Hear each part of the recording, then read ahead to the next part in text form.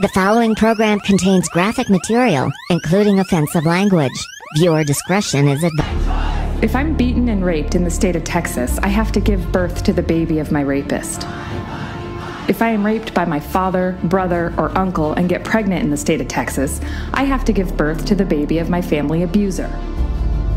This new law is so draconian that I can be prosecuted for having an abortion, and so can my doctors, friends, and family who advise me, or even the Uber driver who simply drives me to the clinic. This is madness. The same people who have been protesting and screaming, "My body, my choice," when it comes to the COVID vaccine, are now saying I don't have any control over my own body.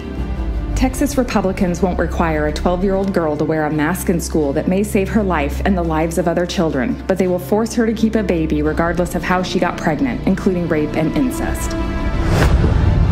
I am a woman, and I have a constitutional right to make decisions for my own body. I am a woman, and I have a human right to refuse to give birth to my rapist's baby. I am a woman. This is my body. I am a woman. This is the United States of America.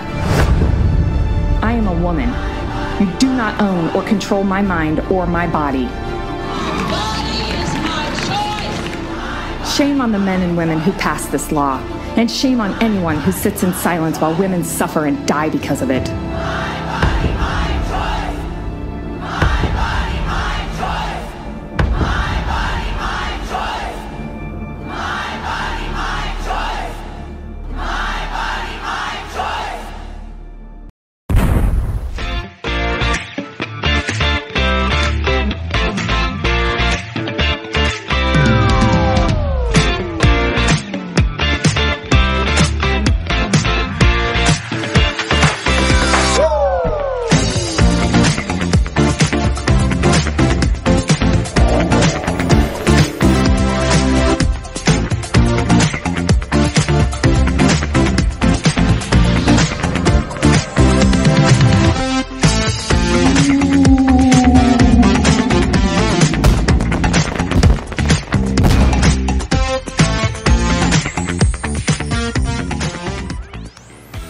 Hey everybody, it's Jeff.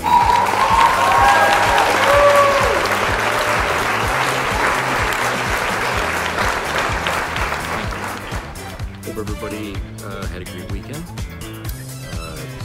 Today it's Tuesday, day after the 4th of July, which I didn't celebrate, as I said. I wasn't going to.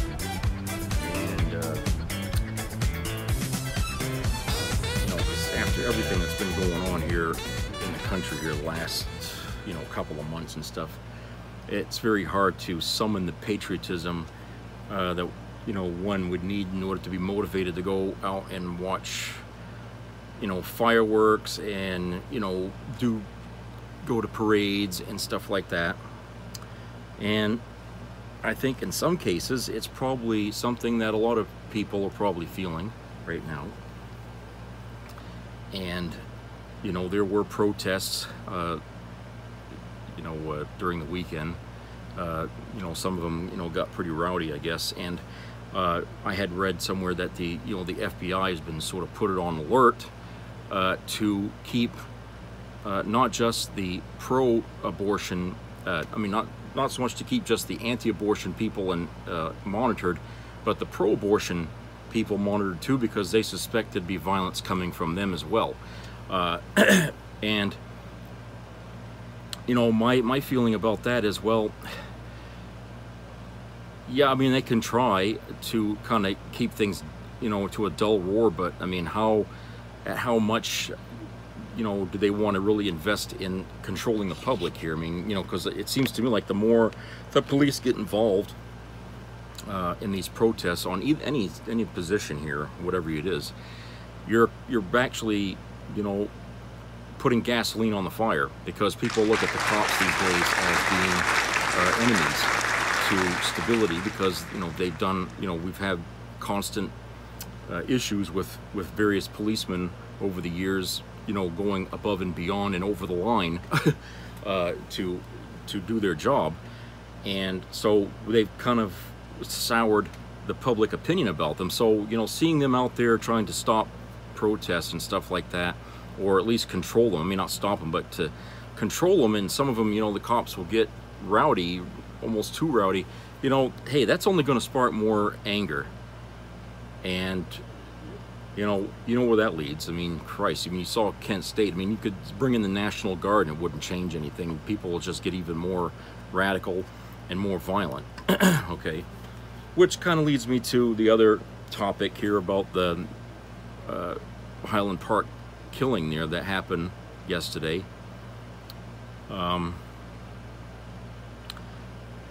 21-year-old kid, you know, just shows up there and starts shooting everybody with a friggin' you know, AK-47. You know those things aren't cheap, those rifles. You know, I mean, think about it. I don't know how many people out there actually went and priced those things at a store, but you know, they're not cheap to buy. And the fact that, you know, people these days it's really tight out there for money. You know, people are really watching what they spend for the most part. You know, if you're middle class or poor. And, you know, certainly buying a rifle and stuff like that would probably be considered wasteful spending at this time, you know, in our economy, which doesn't seem to look like it's getting better considering the housing market is slowing down. But I'm digressing here. The thing is that, you know, we have these kids, 21 years old and sometimes younger, they manage to get their hands on these, you know, hundreds and hundreds of dollars friggin' worth of weapons, bullets and stuff. I mean, they're spending a ton of money. Where are they getting this cash from? I mean, it can't all be stolen property. Some of these people have to be buying it, or someone's buying it for them. You know? And if that's not the case, then the only thing left is that they're somehow stealing these things. So wouldn't that suggest to the Republicans who are pro-gun that we don't have sufficient enough security on these firearms to make sure that they're safe, you know, in the right hands? I mean, if kids are able to easily get their hands on, because that seems to be the choice weapon in these mass killings, is not just a pistol, but an AK-47, you know, or an AR-15. It seems to me like these are the kind of weapons everybody goes for if they want to start killing, you know, in big numbers.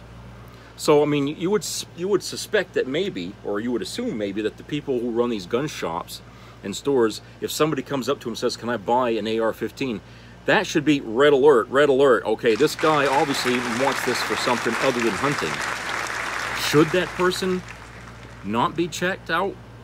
Okay, I mean, it's not like he guys that, well, can I have a revolver, you know, or a pistol or something like that? No, this is different. I mean, this isn't a six-shooter or something like that. You're talking about a rifle with a high-caliber clip that goes in that, you know, with lots of bullets, can do lots of damage.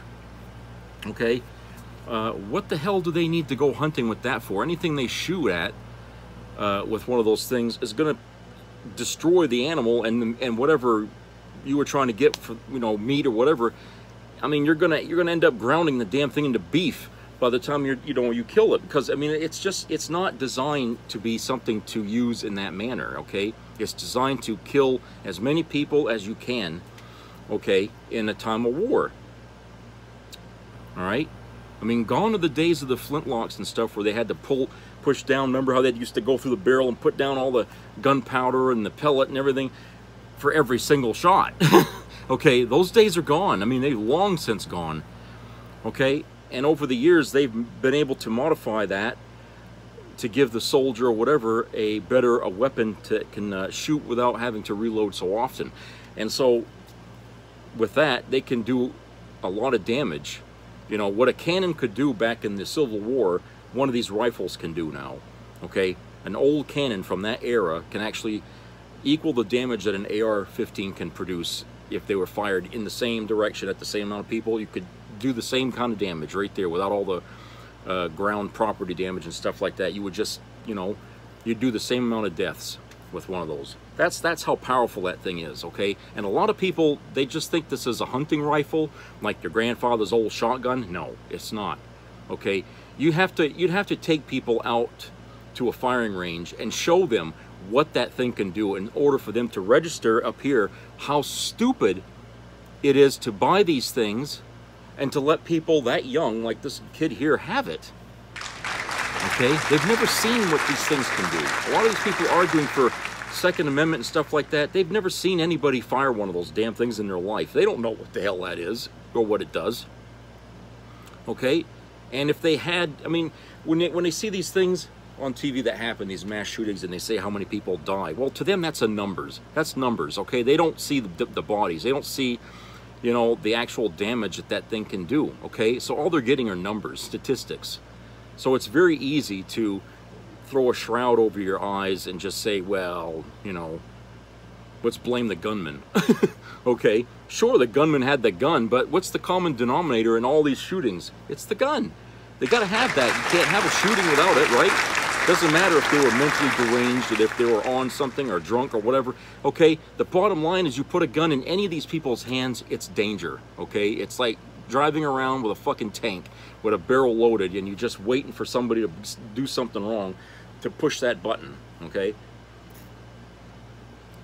and people in this country have it in their mind that the minute they're faced with problems that they feel overwhelmed with, the best way to get rid of these problems is to shoot and kill.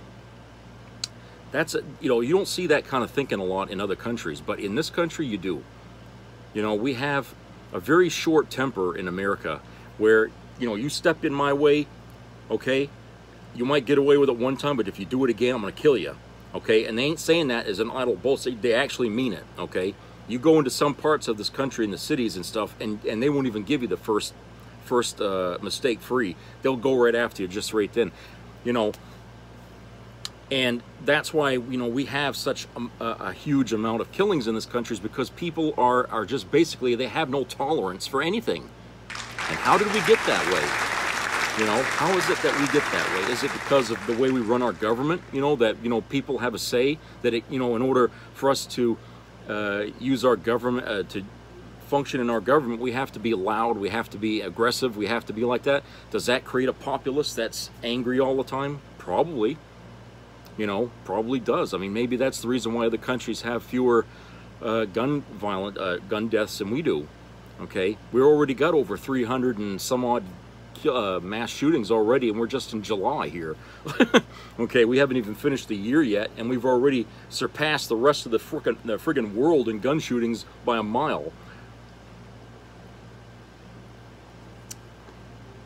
But right now, where the agitation level in this country is highest that I think it's ever been, especially with the you know, the Supreme or the extreme court's rulings and stuff lately, and those that are yet to come, I think people's patience and agitation level is at a height that, you know, should concern the FBI big time, because people have had it, and we've had it for a long time, but it's showing in our society. We've had it for for 20 years or more. Okay, we've had it for a long time, but people have been sitting on this anger for many years, and it seems like it's finally reached the boiling point where people are really willing to take life-changing measures, to put it mildly, to do something about the aggravation they're feeling. Okay, and when our government minimizes the problem and doesn't take action really to do something about it, then they're detached from the problem. They're not really understanding what's going on out there, and that's probably because they don't deal with the public enough as it is. Everything they know about is inside the walls of the Pentagon, the Capitol, and all that, and that's it. That's all they know. They don't know the people out on the street. They don't understand why these shootings are happening. Okay, and the truth of it is I don't know if there'd be really any gun law that could ever be made that could actually put a serious dent in this problem, because the problem rests in the people's state of mind right now, and a lot of people are struggling hard to make ends meet, and they're frustrated that, you know, they're seeing their government collapse before their eyes, and they think things are out of control and there's no lifeline. You know, you got a party that's out there trying to pull all those lifelines away, to make it harder for people who need them to survive. When you start doing shit like that, what do you think is going to happen to the population? It's going to become violent. Whether you're Republican or Democrat, you know, it's going to have a consequence. And so, you know, the Republicans out there are saying, oh, we need to have more guns because they think that's the answer. Well, okay, fine. So let's give every person in this country 3 guns, okay? And then let's see if that works, if that really does work to stop gun crimes in this country. Let's see if that really does work. Everybody who doesn't have one, go buy a gun. Everybody go buy a gun and see if their theory actually holds water. Of course, I know it won't, and you know it won't. But that's the only way it seems that the Republicans are going to have to get slapped in the face to understand that it doesn't, okay? Because nobody can be that quick on the draw to stop somebody before they shoot you, okay? There's always going to be a death. And if you got a bus full of people armed to the teeth, okay, and one gunshot goes off, you got, you know, a whole bunch of others starting to shoot at each other, and before you know it, everybody's shooting everybody on the damn bus, okay? And, you know, that doesn't solve a goddamn thing. It just brings in a busload of people in a casket. I mean, that's all it is. That's all that's going to lead to. So instead of giving people the means to slaughter each other in just a matter of seconds, why don't we just take those weapons away from them, okay, and let them try and do the same kind of damage with their bare hands, okay, and find out how easy that is, okay?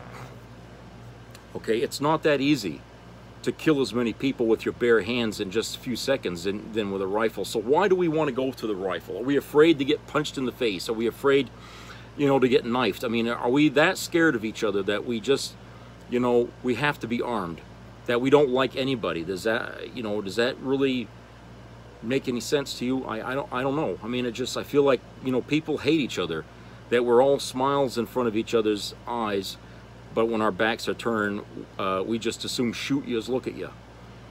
Because I feel like that's kind of where we're headed right now as a country. And if we're headed that way as a country, then there's only one ending that the country can have, and that's total anarchy that leads to the dissolution of the country at large. I mean, the government would basically lose control of the population, and even with the military out there and what have you, it would be a goddamn free-for-all, and the only people left standing would be the military. That would be the only population left, okay?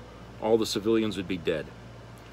And so unless this country really cares about not reaching that conclusion, and what I see as the inevitable conclusion for this country, then they need to really get serious about this problem, because like somebody had mentioned, it spreads like a virus, and it seems like we're all infected. Whether we have a gun or not, we're all infected with that same mentality where we have no tolerance for other people, okay? That we get mad at the drop of a hat. And I hate to see what's happening in people's homes that are raising kids when your kid does something wrong and you have no patience to deal with stress and aggravation. What are we doing to our kids at home? Are we beating the shit out of them? Are we putting guns to their heads or something? I mean, you got to wonder, do you want a population like that raising children that are so easy to go get a gun and shoot people? You know? I mean, this kid's, he was 21 years old, and already he was willing to throw away his life, his freedom, to what he was doing, okay? And you know, he's been charged with 7 counts of first-degree murder, and he's looking at, you know, life in prison without parole if he's convicted. Well, so what? Does that really help the problem? We got another gunman, another young man in prison for the rest of his life, but does that really change what is out on the streets? No. Okay? But we've been putting people away for years for doing this stuff, and it doesn't seem to register in anybody's heads, young or old, to curb their natural tendency, it seems, to go out and just take matters into their own hands, okay? It doesn't seem to stop that. So what good is putting anybody in prison, okay, if it has no bearing on the reality we're living in? What good is it? I mean, we're basically saying, yeah, so what? I get life in prison. You know, I get free room and board. I don't have to worry about living at home, or, you know, whatever the hell's bothering him now. He's away from, you know, for some people it's an escape, I guess. I mean, I don't know what more we could do legally to stop that, these shootings from happening. I really don't know. All I know is that instead of focusing so much on the people that commit them, why don't we go after the fucking tool that they always run to when they want to use it, you know, to do these crimes? Why don't we go after that? Take that door, shut that door in front of them so they can't go in there anymore. Close it. You know, don't let them have the option anymore. Okay? Just no more sales of those fucking high-powered rifles at all. And the last time we put a ban on that, the shooting level in this country dropped considerably. Okay, whether people want to acknowledge that or not, especially those of you on the right, we had a much lower crime rate, gun crime rate, when there was a ban on these automatic rifles, because when that ban was allowed to expire, the rate went up threefold in this country. So we know that is one of the big sources of why we have these mass killings, is because people get their hands on these rifles and they just feel like killing as many as they can, and then sometimes shooting themselves at the end when they run, you know, when they're down to their last bullet, so they don't have to answer for what they did. Or at least they think that. Okay, but I feel like there's a better way to deal with this problem, and we have to go after the sale of these guns. Okay. Why can't these gun manufacturers sell these fucking things to anybody else outside the United States? Why do we have to sell them here? There's countries in this world that are at war right now, and they would be happy to take those guns off your hands if that's what it is, okay? Unless you're making so many that you can't get rid of them all. I don't know. What's the story here? You know, why do they think Americans are the biggest customer? Why can't they see that, you know, right now in Ukraine, those people over there need those rifles. You know, go sell them fucking things to them. Give those people the rifles. You know, Israel, they're always looking for guns. Sell that shit over there to them. You know, Christ, there's all kinds of hotbeds in this fucking world that could use those guns a hell of a lot more than we need them, okay? Because we ain't here fighting a war. We're here fighting each other because we can't tolerate the guy next door anymore. Okay, we can't deal with the guy we work for, or the school that we're going to. We can't deal with none of that shit. It's like we just don't want to do anything anymore, because if you ask us to do something, it's, oh, no, I'm not going to do it. And if you get in my face again, I'm going to shoot you. I mean, that's the kind of attitude you get today with Americans. Okay, and if you give a guy like that a gun, what do you think's going to happen next? All right, let's go to a commercial break and be right back.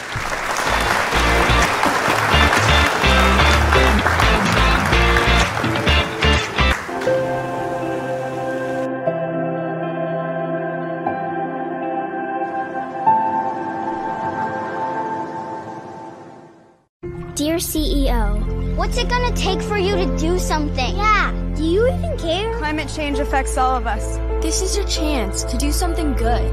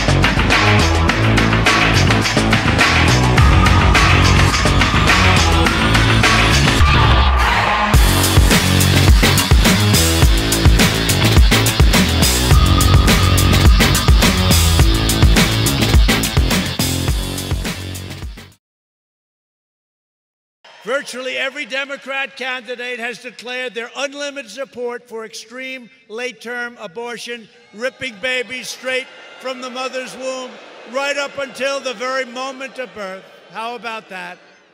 And that's to make sure that every American understands what today's Democrat Party stands for with respect to babies and with respect to the murder of babies. We have seen now in states across the country the introduction of legislation that would enable the killing of babies. This is not about abortion. This is about killing babies after they are born. And it is the face of pure evil. And you've seen the leadership of the Democrat Party here on the Hill remain silent while elected leaders, including the governor of Virginia, described in very cold, clinical terms how he would, in fact, facilitate the murder of a baby that had already been born. And I want to say personally, as a mother, I'm the mother of 5 kids. I've delivered 5 babies.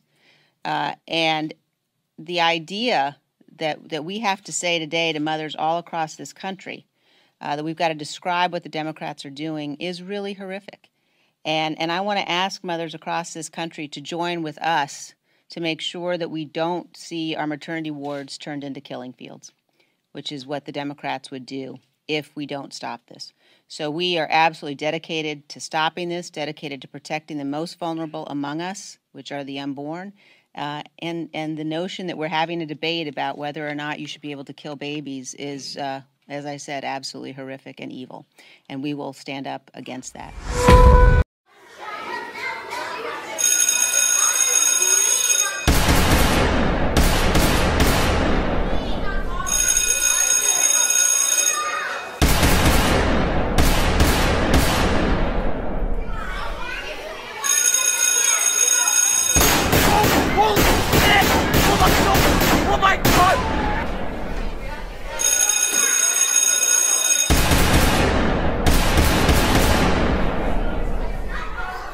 The Republican Party would like to welcome your children to school.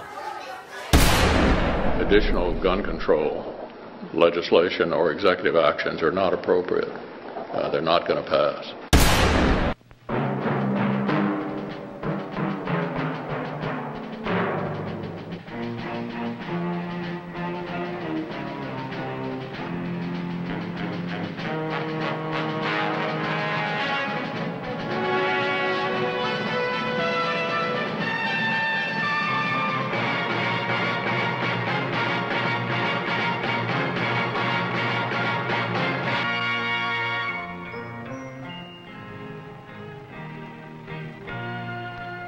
Some people have a deep, abiding respect for the natural beauty that was once this country.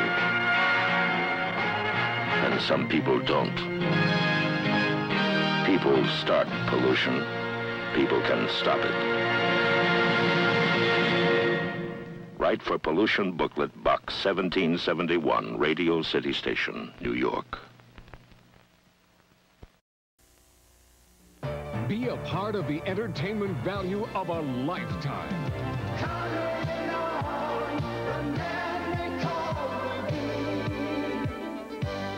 I loved it. It was the best performance I've seen in a lifetime. I loved the show. I liked it very much. He's a very entertaining man. It's well worth the money. Now appearing in Charlottetown, coming to Halifax November 6th to the 18th, and St. John November 20th through the 26th.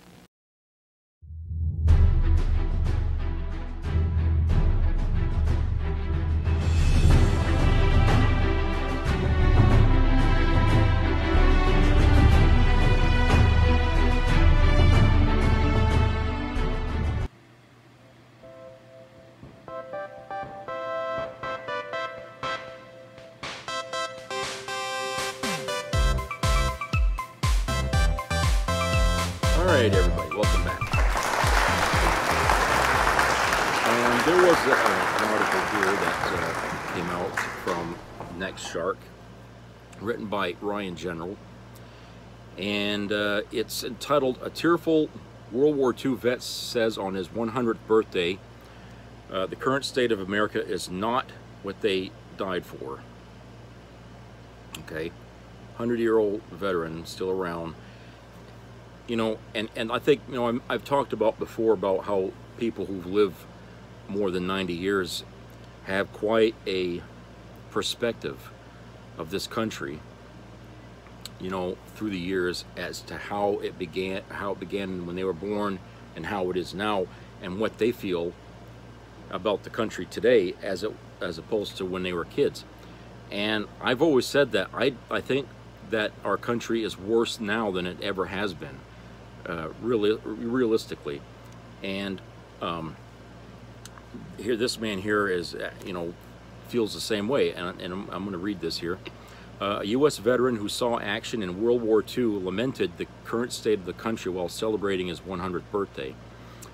Carl Sperlin Deckel, who spent his special day on June 29th with friends and family, broke down in tears as he told Fox 13 in an interview shared the day after that his fellow soldiers did not die in the war for what America has now purportedly become. Quote, "People don't realize what they have.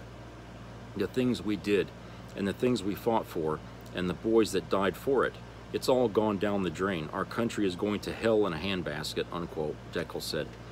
According to the Silver Star recipient, he has lived a good life, attributing his longevity, happiness, and good health to his appreciation for the small things. "I sincerely believe," quote, "I sincerely believe in this whole world that everything is beautiful," unquote, he shared. Quote, "If I wake up in the morning and see these plants out here, and all those flowers that are in there, and the green grass on the ground, that's beautiful," unquote.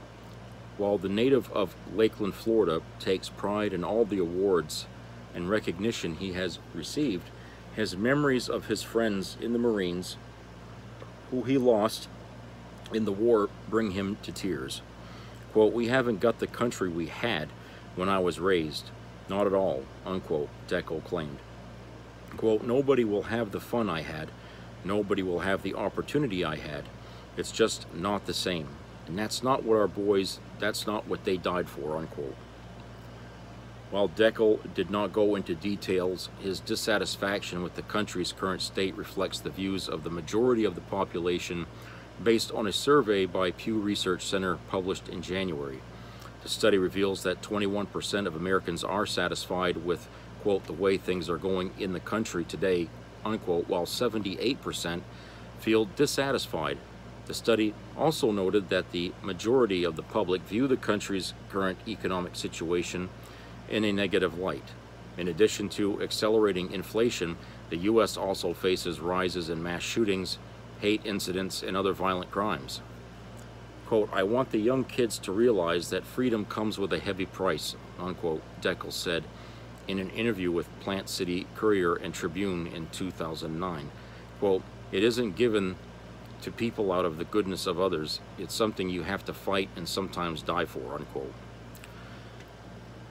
So yes, that's you know, a veteran here who's seen a lot in his 100 years. Okay, you go back 100 years, and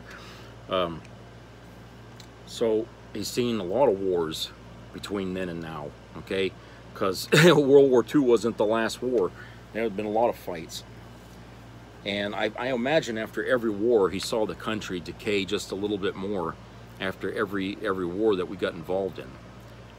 And to the young people, you know, who were born decades after the war and stuff like that, they don't really have that kind of, you know, perception yet to see how the country devolved. Of course, you know, I'm 50 years old, and from the time that I was born to now, I can see that it has changed a lot. Okay, has been some nice changes, okay, but a lot of them have been bad changes, unfortunately. And because a lot of the times we know these problems are there, we don't seem to want to deal with them, and that's our fault. We don't hold the elected candidates over the fire, basically, to make sure that they do what they say they should do when they're campaigning. They all say and promise us, you know, heaven and paradise, okay, when they're running, but once they get in there, we don't really see any of these things come true. And I'm sure that's the same for Republicans as it is for Democrats. Okay, none of these candidates ever produce the kinds of results that we vote for, and yet we still keep doing nothing. We don't bitch to these people. We don't get out there and make our voices heard. We allow this you know, apathy to continue, and we expect the problems to correct themselves because we don't want to partake in government. We expect our elected officials to do it for us. But as you could see, our elected officials, when they're in power, they think for themselves and only for themselves. I mean, they don't deal with what's going on in the public. If you don't complain and they don't hear it, they're not going to do anything. Okay? You know, what do they say? The squeaky wheel gets the grease. Okay? Well, we're not squeaking. And we're not getting the grease. And the thing of it is if we just don't, and we sit on our butts every election and we don't, because we don't like the choices we have, if we just stay home and we don't vote, you know, in a way that propels, you know, another 4-8 years of more dysfunction, okay? And we go on complaining that government doesn't work. Well, it says in the Constitution, we're the government, we the people, okay?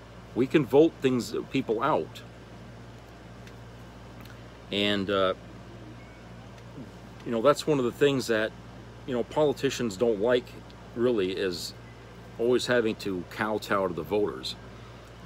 So that's why they do everything they can to go around that in order to get themselves elected whenever they need to.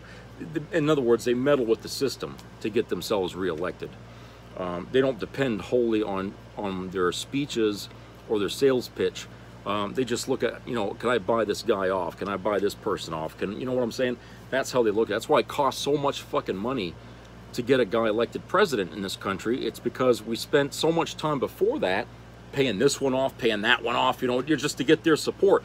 And instead of going out on the street like they used to do, walking the pavement and going door to door asking for your support, they don't do that shit anymore. Okay? That's not the way these people want to get elected. They take the easy way.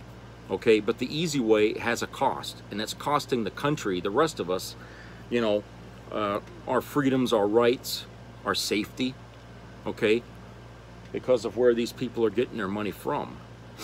Okay, that's the price we're paying when we allow our government to run itself, and that's what we've been doing, and that's the reason why we don't like the government. It's not because so much of the people in there, it's because we're not invested enough in keeping an eye on it, and it's gotten out of hand.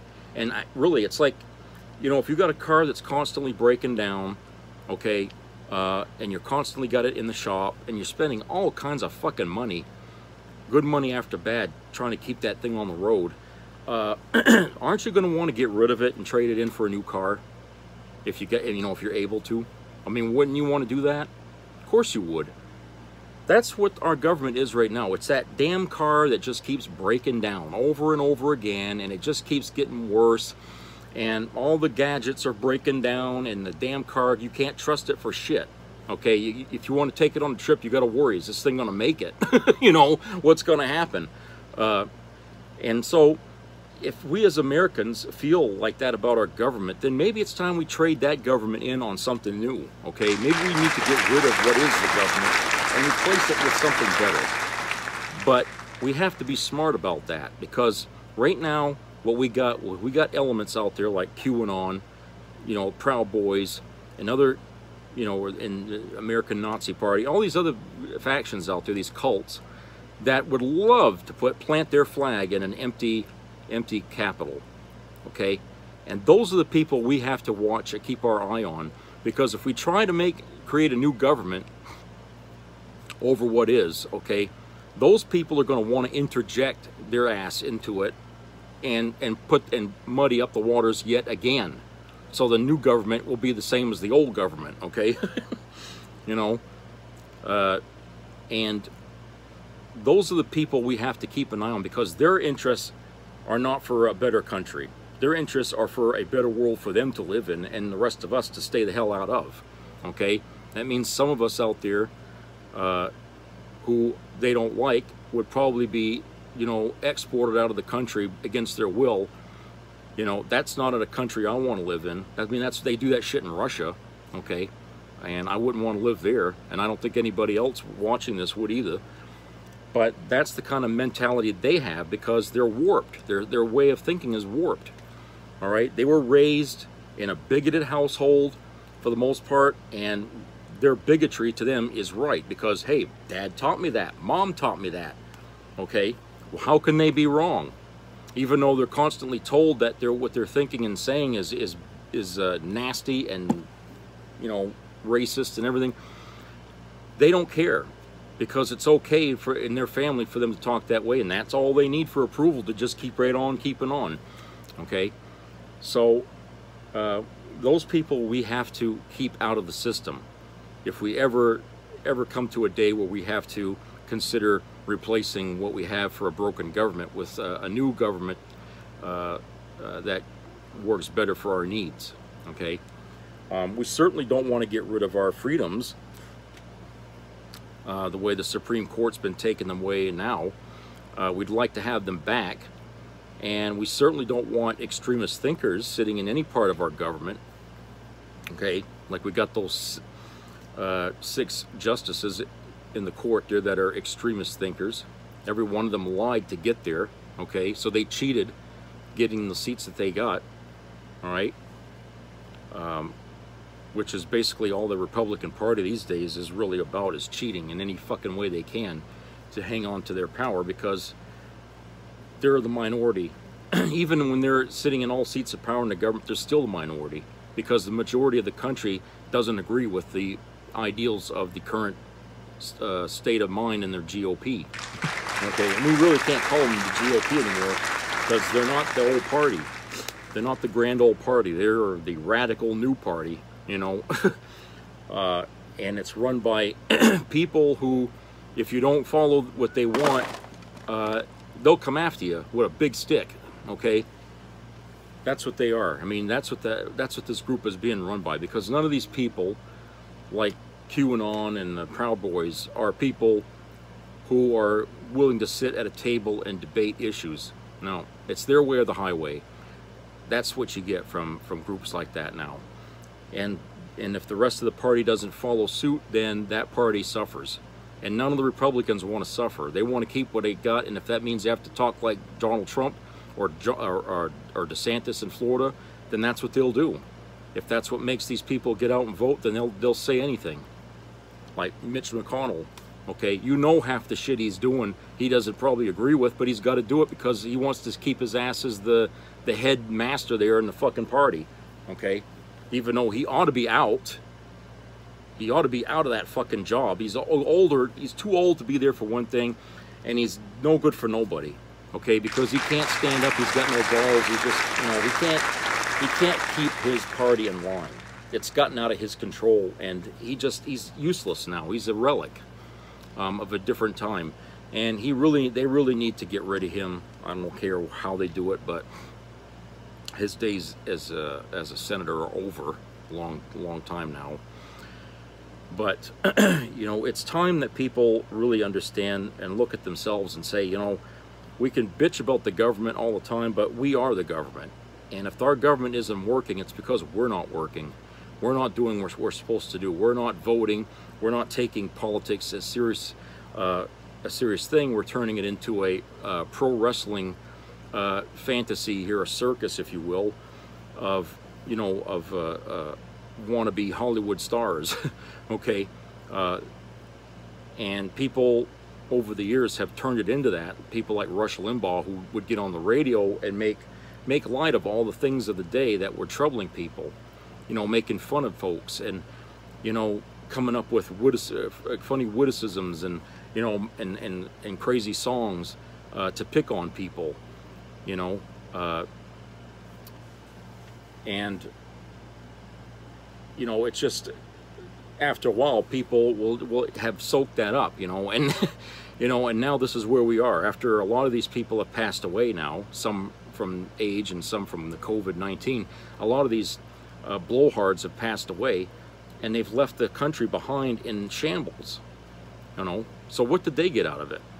What are the money? I guess is really the only reason that I can think of, that they, you know, because Limbaugh did not live poor. Okay, he had a nice big house here with a radio station there attached to it, you know, and and he lived in a special community where, you know, it's exclusive only to certain people. So these people live well, these big mouths on the radio, and they guaranteed a country that would be in shambles by the time, you know, they were ready to retire, and that's what they did.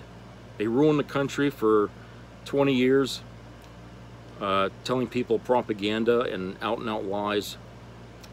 And now this is where we are. We got a whole faction of our population that have been swayed by decades of bullshit, and now they don't know what the hell the truth really is anymore. They just don't. They don't know what it is, because the other side, the Democrat side, who's been telling people that they're wrong, they've already been told that if the Democrats telling you that you're wrong, then they're already losing the fight, and they were wrong all along. So what I'm saying? It's like the lie you believe first is the lie that sticks in your mind, and it's just, for them, they bought the lie, and now the truth doesn't matter to them anymore, because they think the truth is the lie, even though their truth is a lie. Okay? And that's how Republicans have dealt with their base, on a very, very dishonest and lopsided way. Okay? They don't trust their voters. Hell, they don't even like them. They don't even like them. And in most cases, they don't even like the people that go around buying guns either. They call them hillbillies and stuff like that. That was caught on a friggin' phone call, recorded right off a conversation. People laughing about the people, the NRA members. They call them hillbillies. So they don't think anymore about these people, and yet these Republicans, as crazy as they are, will believe that they're respected and they're wanted. They're not.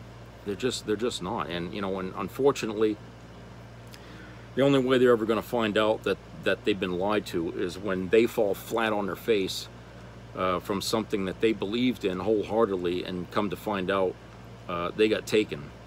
Not enough of them have figured that out yet, but they will.